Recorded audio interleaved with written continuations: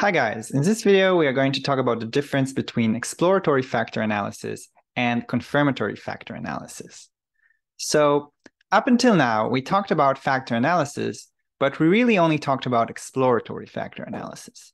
So EFA is a way to reduce dimensionality of the data, or rather find a simple latent variable model that explains the complex data. I'm going to do a short review for newcomers. This is the EFA model.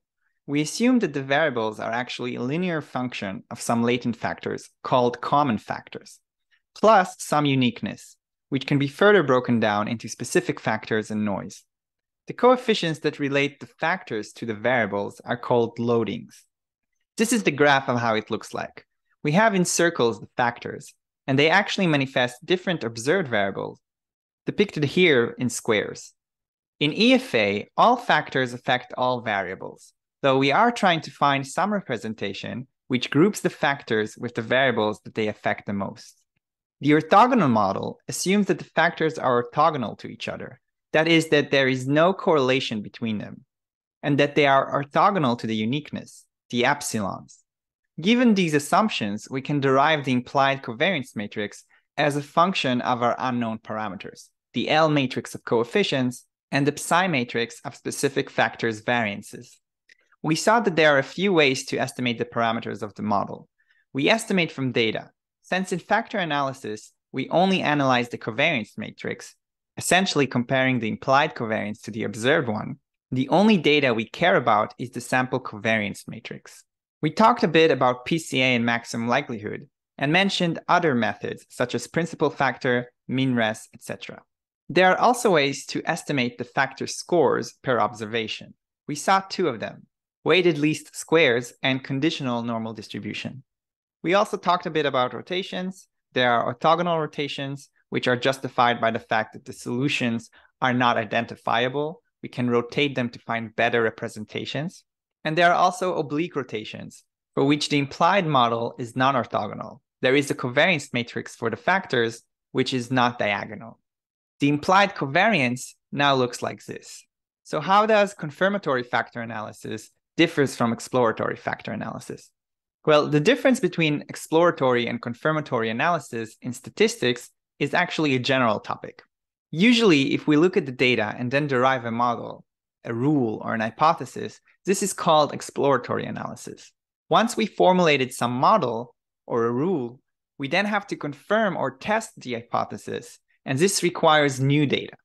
So likewise, in factor analysis, if we already have some latent variable model in our mind and we want to test its validity, we will perform confirmatory factor analysis. So does this mean that CFA is the same as EFA, only on new data? Well, not exactly. In EFA, we have some limitations. First, the number of factors is usually not decided beforehand. Then L, the factor loadings matrix, is a full matrix. We don't restrict it. Psi, the error covariances, is a diagonal matrix. There are no correlation between specific factors. And finally, phi, the factor's covariance, is the identity matrix, unless using oblique rotations. But in CFA, the researcher already has some model in mind, and so the number of factors could be decided beforehand. L will probably have restrictions. Some factors will affect some variables, while they won't affect others. Also, factor coefficients, for example, can be shared across different variables, making them equal. And psi and phi can also have correlations. This is how the graph will look like now. Notice that now each of the factors affect their own set of variables. They don't affect the same variables. Also notice that there can be correlations between factors and between the epsilons. These are represented by a two-headed curved arrow. We can also force the loadings to be equal in the loading matrix. Basically, we added restrictions to the EFA model that corresponds to our theoretical model. There are some important issues to take note of in confirmatory factor analysis. One issue regards identifiability. We want our analysis to give us one solution, not many different ones. Since we are only working with the sample covariance, one fairly obvious necessary condition is that the number of free parameters in the model needs to be less than or equal to the number of values in the covariance matrix. And I should note unique values since the covariance matrix is symmetric. There are also other rules. I refer you to Chapter 7 of the book Structural Equations with Latent Variables by Bolin. Another issue which is related is the issue of scale.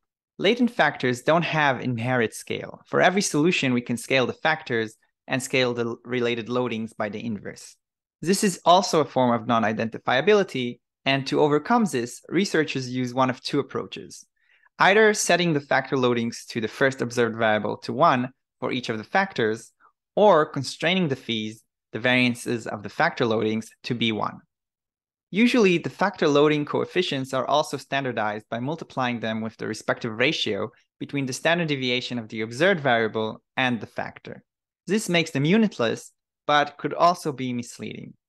Bolin mentioned that one of the false beliefs about CFA is that it only deals with standardized coefficients, but it's not really the case. So using standardized coefficients is more of a personal taste than a necessity.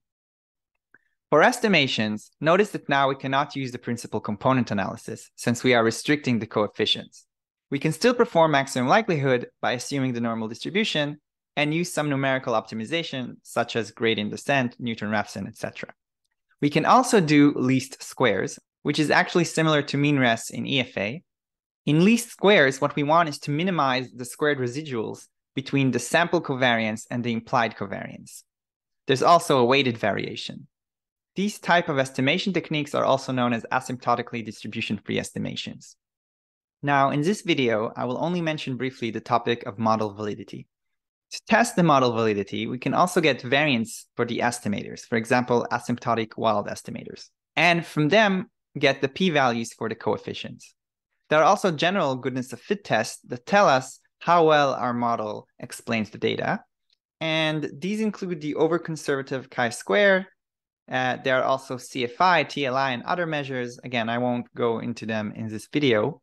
And there are also measures to compare different models and see which model explains the data better. One way of doing so is comparing the log likelihood or conducting a likelihood ratio test, ANOVA, AIC, BIC, etc. Well, that's all for this video. I hope it gave you some clear view of what is CFA and how it differs from EFA. See you in the next video.